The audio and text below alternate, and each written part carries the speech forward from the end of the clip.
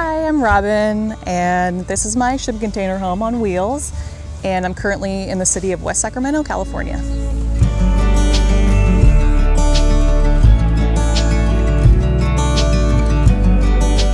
I've been living in my tiny home for about 5 years now, 5 years this month. It's built out of a 20-foot shipping container, and it's 160 square feet. I never had too many ideas about the tiny home. I didn't research it too much. I just knew someone who built them out of shipping containers, and I was like, that's perfect, I'll take that. And of course, as I've lived in this for almost 5 years, you know, the tiny home movement has grown so much. I've seen so many different ideas. I've seen so many different shipping container builds, which is why in the future I do have different ideas of how I'd want to rebuild, essentially. I was originally on my sister's property for about 4 years towards Elk Grove in California, and I had just seen this beautiful parcel of a piece of raw land in the city of West Sacramento, and I just decided to buy it and park on it. It's just under a 1/4 acre, and it is zoned as a residential property, so I'm in between a couple of residential homes, and my neighbors are awesome. There's no utilities to the property. I'm parked here off-grid and illegally. It is civil disobedience. It is a way to be completely transparent with your local government, with your local community, your neighbors. Educating them on what you're trying to do, I think, is super important as well. I wrote letters to all my neighbors. I've posted on apps welcoming my neighbors to take a tour of my home, to talk to me. I've had nothing but support and interest in what I'm trying to do. And honestly, a lot of people that work in my local government support what I'm trying to do. It's just trying to navigate how to do it, where to start, having this as an example for the whole community, for the city, and for the Sacramento region. As far as I know, this will be the first legal tiny home residential property in the region. So that's pretty cool. Once we get there, eventually. It's a long process. It's a long process. I'm not willing to say, yes, I'll do whatever you want. I am willing to have conversations about options. It's mainly about affordability. I understand not everybody's ready for compost toilets. Not everybody is ready for all these off-grid options and all these, you know, alternative materials and things like that. Not everybody's ready for wheels. You know, there's, you know, superficial, discriminatory things about our zoning laws as well. So we just have to keep pressing and asking those questions and educating our community about you know, what's been happening with our housing policy, with our affordable housing shortage. One of my neighbors lets me rent water monthly, which super kind. All my neighbors ask for updates. What's going on with the city? What's going on? Everybody has been nothing but supportive. Yeah, so I like to sit in this area in my hammock and drink coffee or check my emails. I work remote, so I'll sit on my computer out here. I've got this hooked up to my rig. This is really my aerial rig, but I have my hammock there now. These are the original shipping container doors. I really wanted to keep the original shipping container doors just so I could feel like this was a bigger space and to let more light in, to let more air in. It really makes the space feel a lot bigger when they're open, which is nice. So on this other side of the shipping container is where I have my solar unit and my gas. I have my water heater, my air conditioner, and then my ladder that goes up to the roof and where my solar panels are, and my aerial rig, all that stuff. My gas line, something's not working, and I'm actually not sure why. I've been out of town and I haven't figured it out. It was like right before I left. But I have various solutions when things go wrong, like camping gear and things like that. This is very similar to glamping, so you just kind of adapt and figure it out. So that's pretty much it for the outside. Now I'll take you on inside.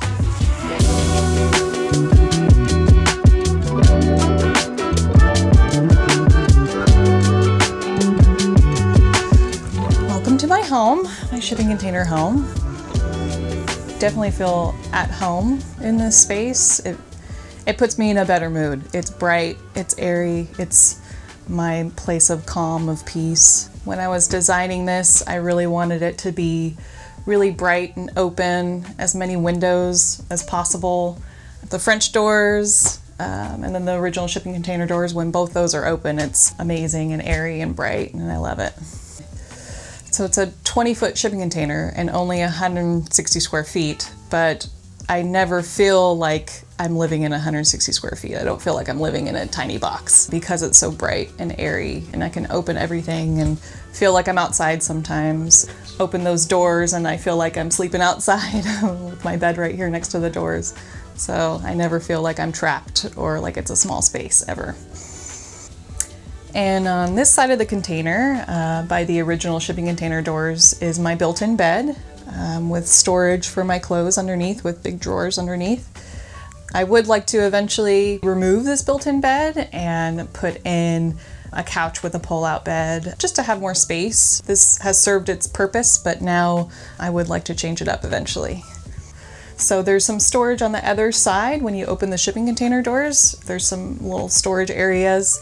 So all underneath this is storage. And now that I'm on my own property, I can store things outside when I originally couldn't.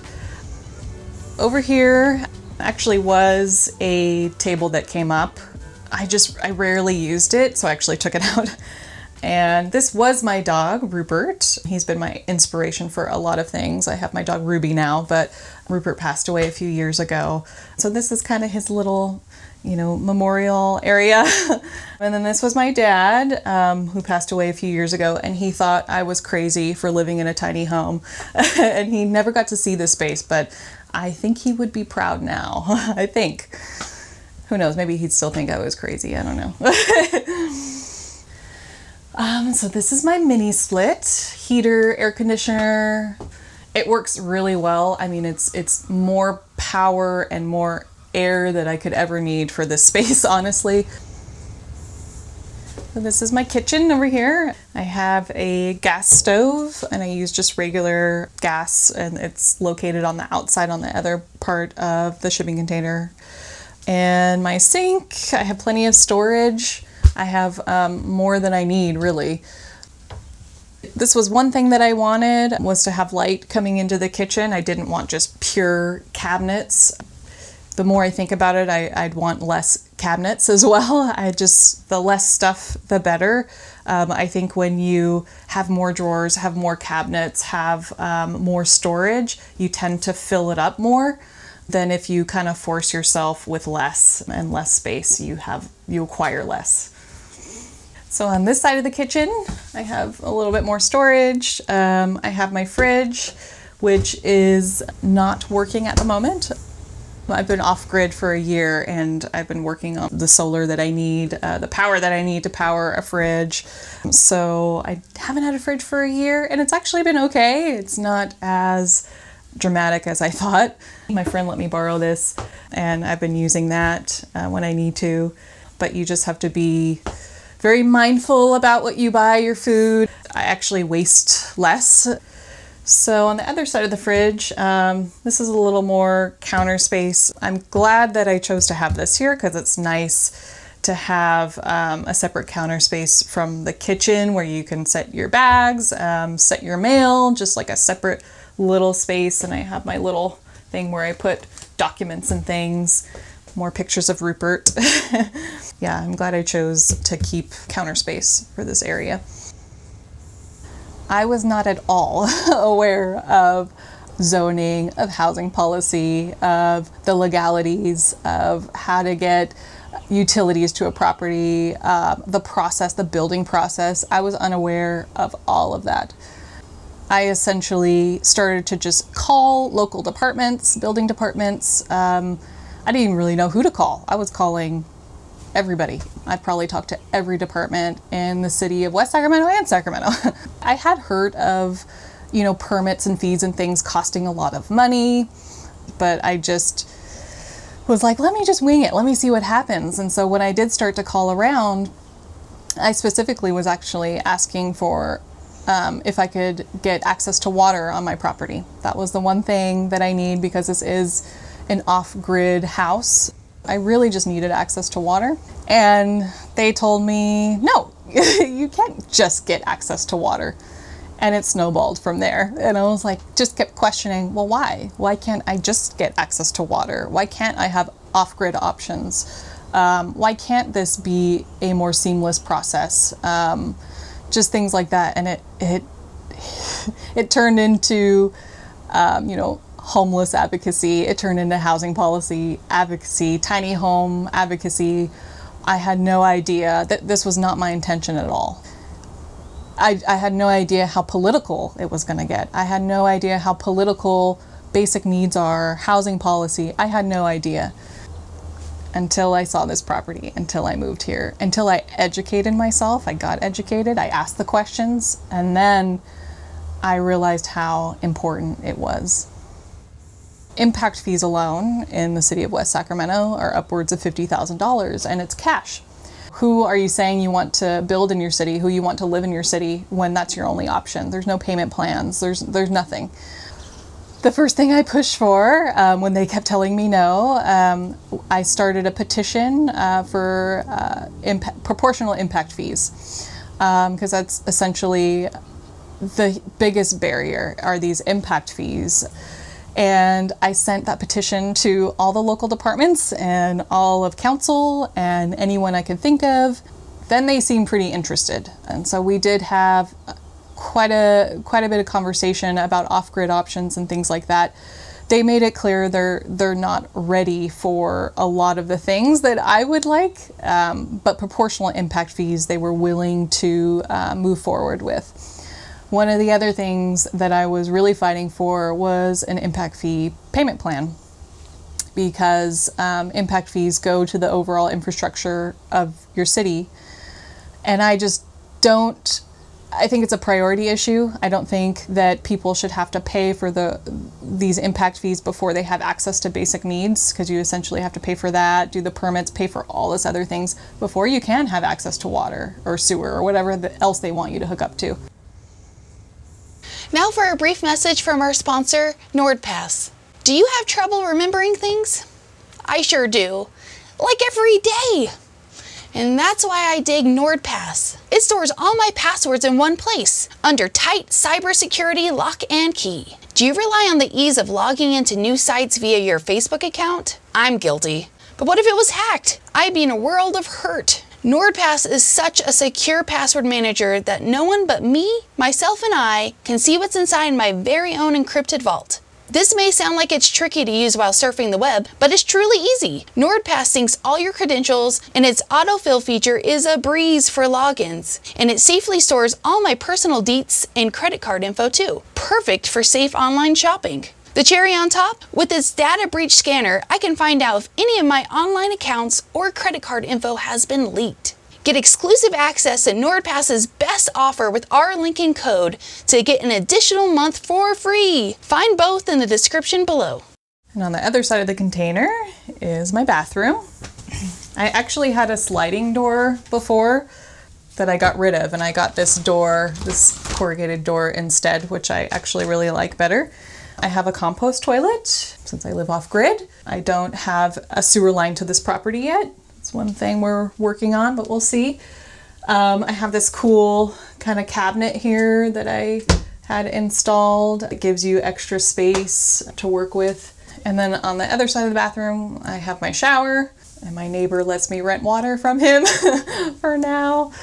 Before I lived in a tiny home, I lived in what I call my big house, and it was just a regular 12-foot or 1,200 square foot house. And my shower in that house was smaller than this one, so it's kind of funny.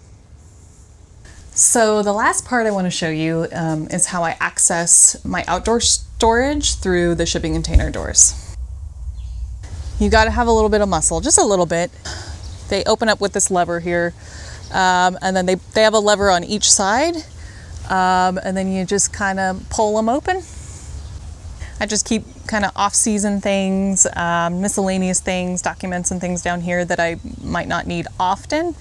And there was nothing covering the space when I opened these doors, so I chose a dog pattern because I love dogs and I thought it was cute. My home cost about $30,000. It was a beta project, so I think it was a bit cheaper than normal.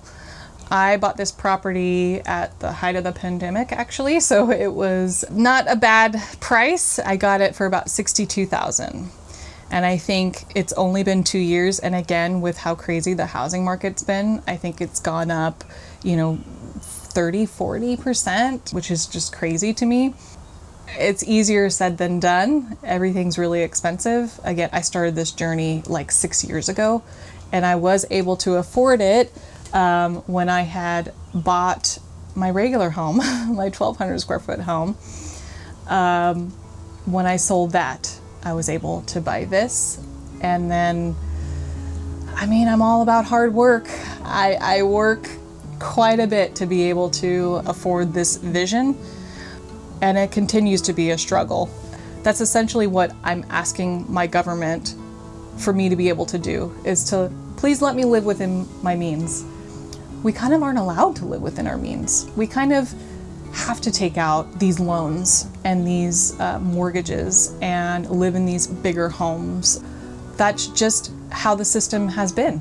It's not that I don't believe in the current system or feel that it has housed a lot of people very comfortably for a long time, but now we need more options. We need more alternative materials. We need more alternative zoning and codes and those types of things so that we can live within our means. I've shared a lot on social media, and I'm a fairly private person, so sharing this part of my life, the details of the struggle and what's going on, was hard to do. It still can be hard to do. I'm like, okay, I want people to see the journey and to see how hard it is, but the progress. The response I've gotten has been overwhelming, and just how people want to share their stories with me has been really the best part. I don't want to cry. If I start, I won't stop. I've had people share how their family members are homeless, they've been homeless, financial struggles, freedom struggles. That's what has kept me going. I could easily sell this property, go live somewhere else where it would be easier. And actually, my community development director of the city actually suggested that I do that. I was essentially told that I should leave. It's just sad. It is sad when you have people that work in your local government that actually say those things to you. It becomes very clear what's happening. That they either aren't that interested or it's too much work. A lot of times, especially in a lot of this policy, it's taken them years to develop this current system. It takes them to adapt it, takes a lot of time and energy as well. I'm aware of that. But that's why I'm patient. I'm here, I'm patient, I'm willing to be the example. I will adapt to your zoning, to your codes, I'll remove my wheels, I'll do all of that. Just make it affordable. And that's what I always come down to. Just make it affordable, please. Like, yes for me, but we gotta come up with a path, I'm more than willing to be the example.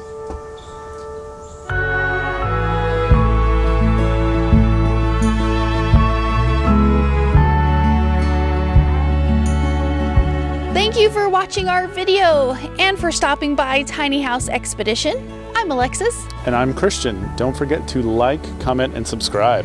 And for more tiny home tours and stories, click the videos below. And join us on Instagram for bonus content, including face-to-face conversations with us. We hope to see you there. All right. Thanks, guys. Have a good one.